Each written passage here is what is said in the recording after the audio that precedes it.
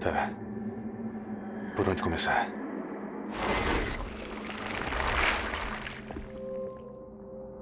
Meu nome é Ethan. Ethan Winters. Faz 3 anos desde aquela história na casa dos Baker.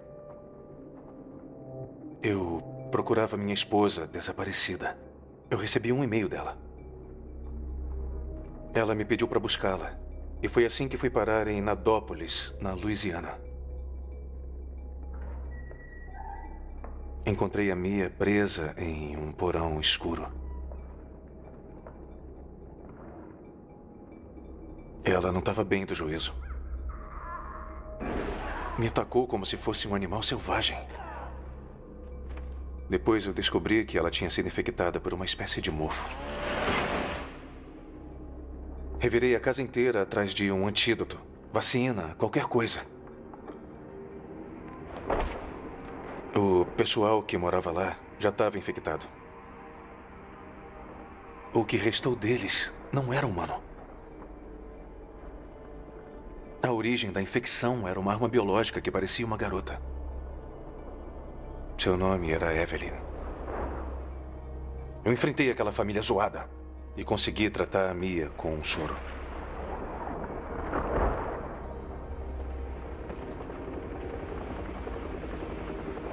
Aí o Chris Redfield apareceu com soldados e salvou a gente.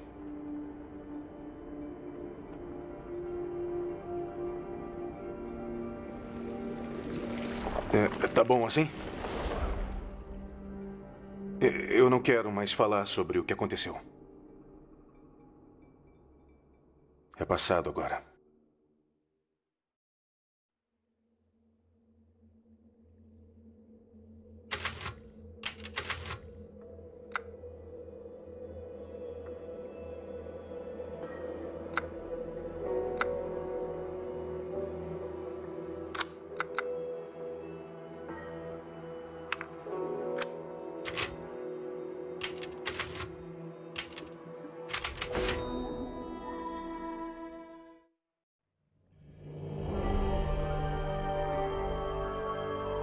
Há muito tempo, uma menina saiu com a mãe atrás de frutas para o pai que estava trabalhando. Mas a floresta as recebeu com um silêncio frio e sombrio e arbustos vazios. Determinada a encontrar frutas, a pestinha saiu de perto da mãe e desapareceu entre as árvores. Os chamados da mãe logo ficaram para trás enquanto a menina corria sobre videiras, sob galhos, floresta adentro. Ao se sentir observada por olhos estranhos, a garota se lembrou das histórias de terror que a mãe contava de noite e sua garganta ficou seca. E o Lorde dos Morcegos apareceu. Ele a recebeu com afeto e mordeu a própria asa. "Venha, criança, sacie sua sede", disse ele. Então ela bebeu o sangue viscoso e escuro e sorriu de alegria. Ao passar por um cemitério, nuvens carregadas fecharam o céu e o ar ficou muito frio. A garota tremia muito de frio. Então, um tecelão das trevas apareceu, estalou os dedos e da névoa criou um belo vestido. "Venha, criança, aqueça-se", insistiu ele. E ela se vestiu e sorriu de alegria. Por águas profundas e tenebrosas ela seguiu, num conveniente barco a caminho de casa. Mas a fome se apossou dela e ela se entristeceu. Então o peixe-rei apareceu e ofereceu a ela uma das suas barbatanas. "Venha, criança, coma o quanto quiser." E a garota comeu e sorriu alegre mais uma vez.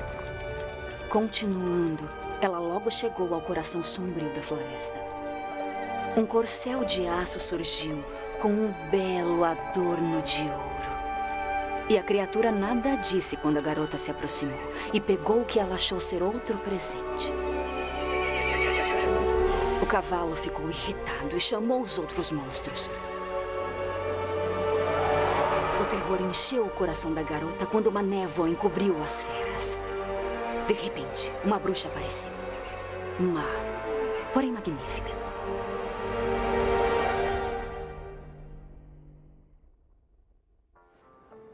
"Presentes nós demos e mais você quis", disse ela. "Então mais nós pegaremos. Num piscar, A garota foi aprisionada num espelho. Pronto. Ela dormiu. Qual é a dessa história sinistra? Ela só tem 6 meses. A vendedora disse que era uma história tradicional. Da região. Além do mais, a Rose nem ligou. Isso é porque ela não entende. Graças a Deus. Nos mudamos para ela não precisar passar por isso, lembra? Eu não tenho problema de memória. Isso é só paranoia sua. Não é. Deixa. Desculpa. Mas não é paranoia. É só cautela. Então, pode levar com cautela sua filha para a cama. Vou terminar o jantar.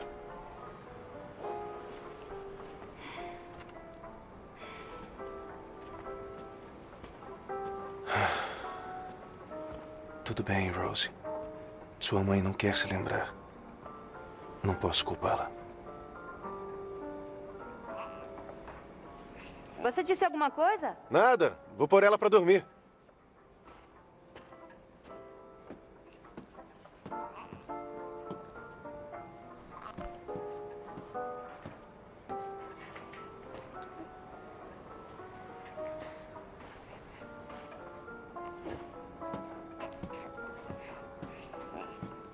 Quando você crescer, a gente vai tomar uma juntos, beleza?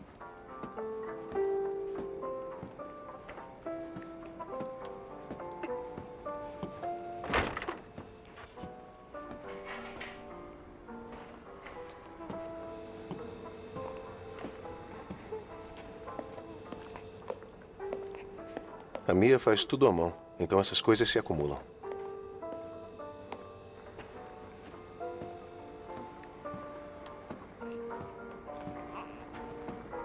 Não chega perto assim quando eu tô cozinhando, amor.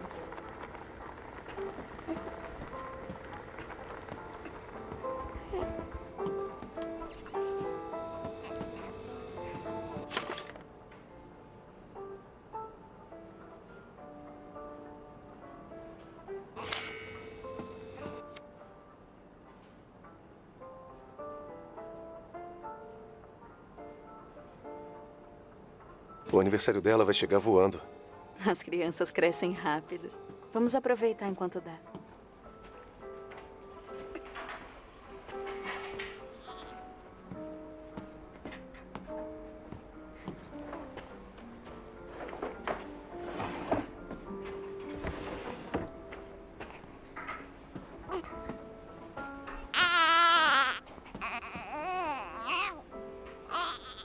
Pronto, pronto. Como eu disse para sua mãe, esse livro é medonho demais para você.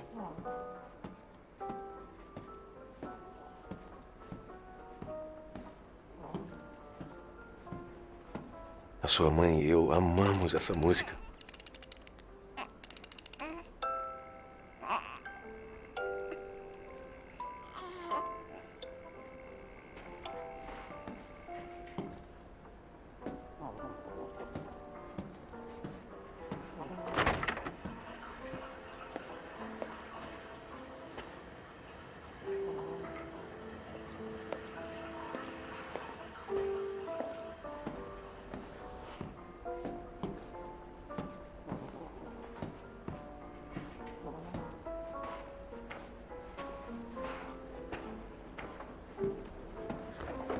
Por que eu ainda guardo isso? Melhor eu me livrar desse troço algum dia.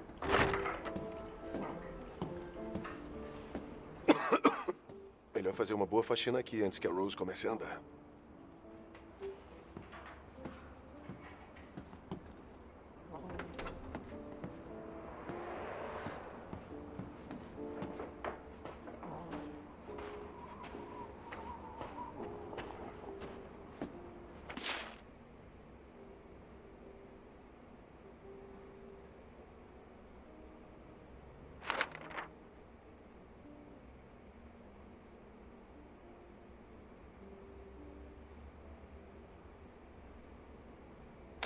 Todo mundo já se esqueceu disso.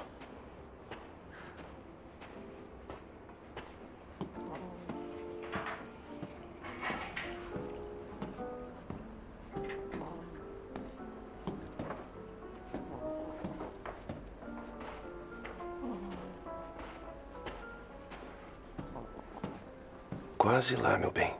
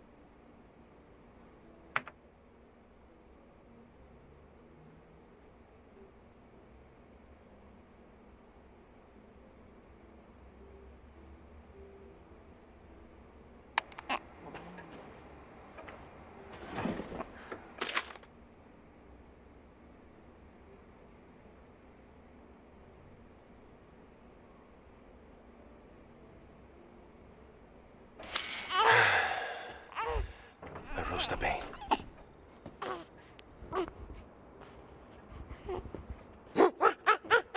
Olá, pequena Rose.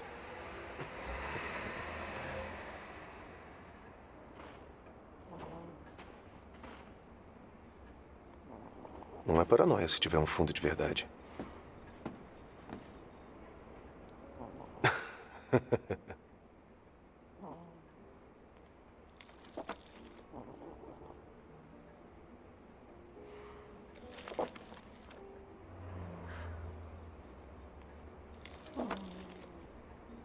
Queria poder ficar assim pra sempre.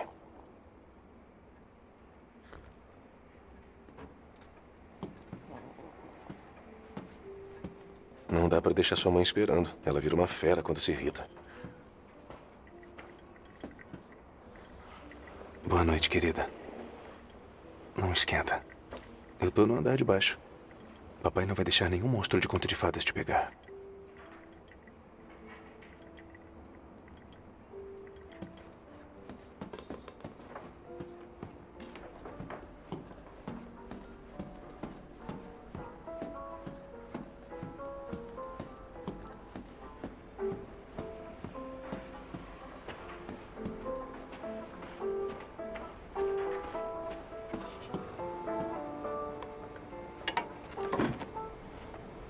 Como ela tá? Dormindo, feito um bebê. Que cheiro gostoso. O que é isso? Ah, pode ir tirando a mão. É ciorba de legume. Uma receita local. Nossa, você se aclimatou mesmo, hein? Vinho local também. Mas se você pretende passar a noite toda emburrado, melhor não tomar. Você precisa relaxar um pouco. É só que nosso reencontro na Louisiana, a gravidez, a mudança pra cá, o treinamento militar foi tão rápido, sabe? Bom, pelo menos a gente tá junto. Você, eu, a Rose. Agora, tudo vai ficar... Sério mesmo? Acha que dá pra simplesmente esquecer o que aconteceu na Louisiana? Já faz tanto tempo. Eu só não entendo por que você tá tão... Mia! Pro chão! Mia!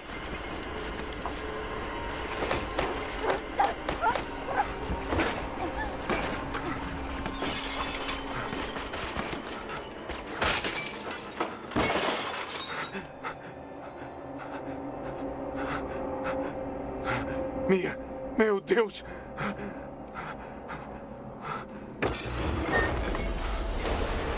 Chris!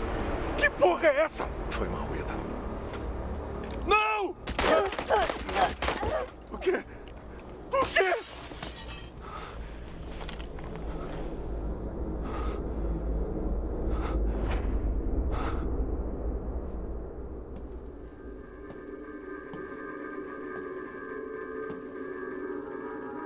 Vai, anda!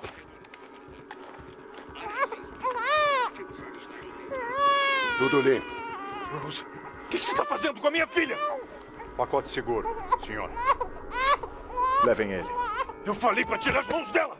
Ethan, não.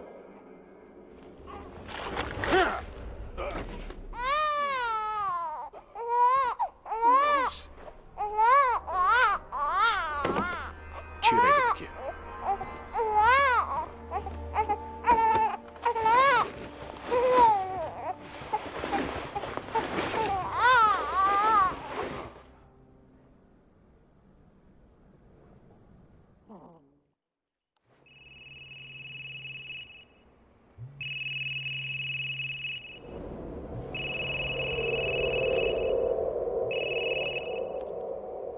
Oi, doutora. Olá, Sr. Winters. Estou com os exames da sua filha. O senhor poderia vir aqui na quinta-feira para falarmos dos resultados? Tudo bem. Eu irei. Era a doutora. Ela quer falar com a gente. Então, pensa positivo, tá? Já falamos sobre isso. Eu sei. A gente praticamente só fala disso. Eu já falei, não é a Rose que me preocupa. Tá, mas o que te preocupa, afinal? Olha, ela vai ficar bem, eu sei que vai. O que mais importa? A gente importa, Ethan. Você importa. Você não... Mia, do que você tá falando? O que tá pegando? Fala comigo. Droga. Eu tenho que atender.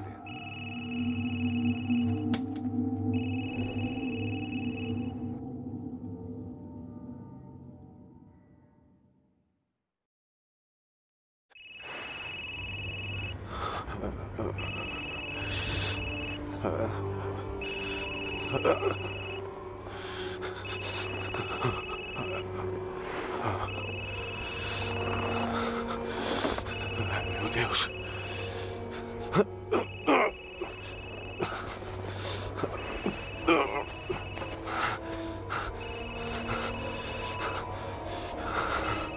Já era a hora. Qual é a situação? O pacote está seguro? Do que você tá falando? Cadê o Chris Redfield? E a Rose? Isso é um canal protegido. Você não tem autorização. Porra.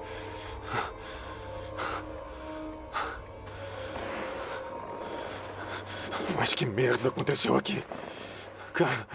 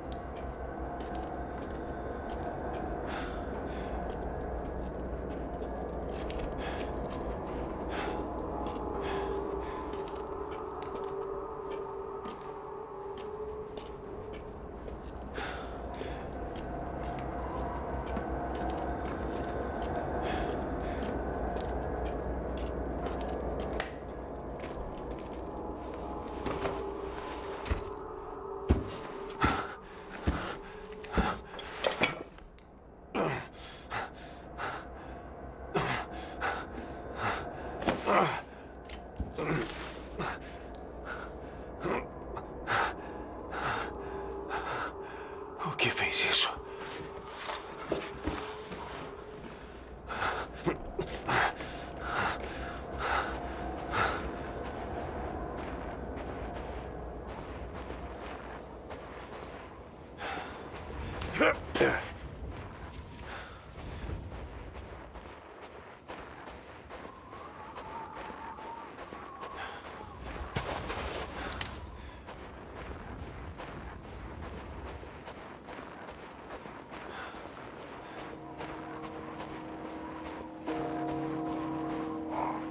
Caralho, onde eu tô?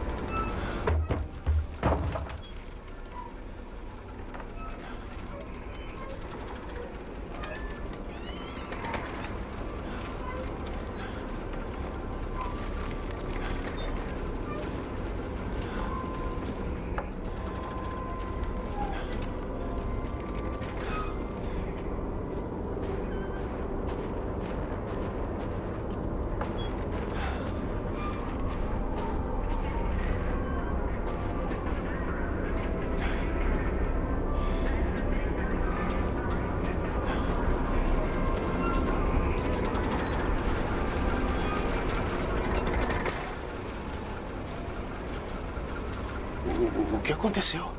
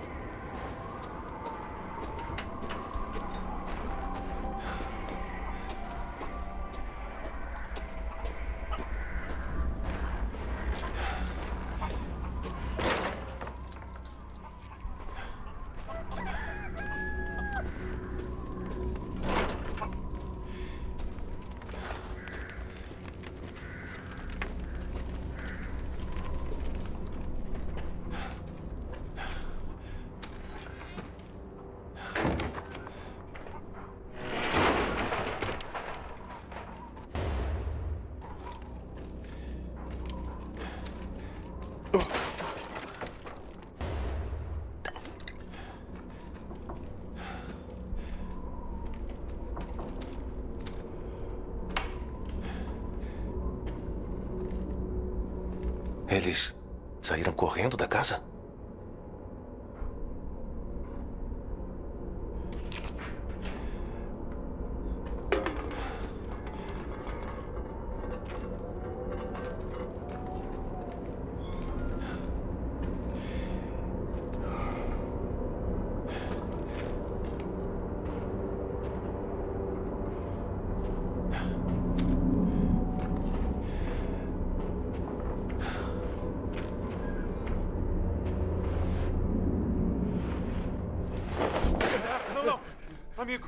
Amigo!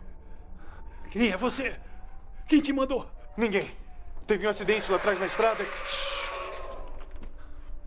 O que tá rolando?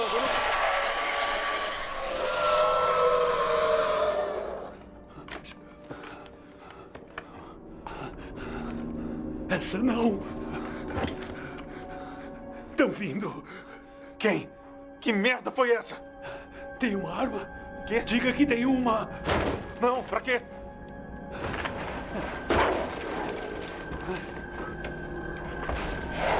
É só o que eu tenho. Pega! Pega! O que tem lá fora? Ei, você tá me ouvindo? Ei!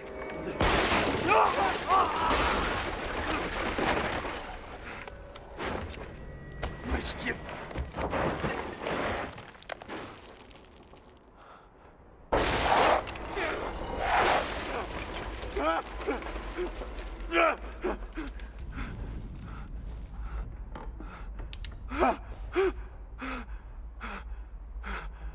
Um cadáver. Espera, tem mais.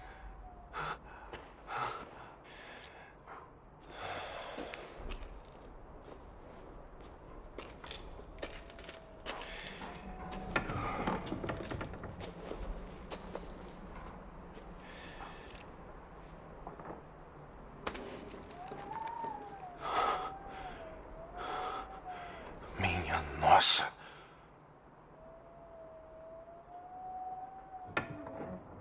Qual é desse lugar, caralho?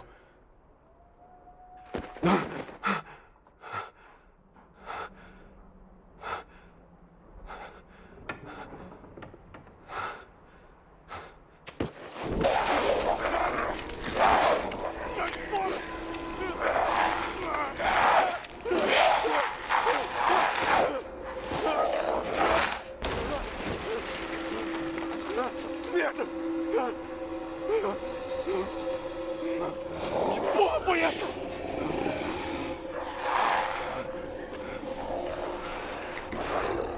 Não!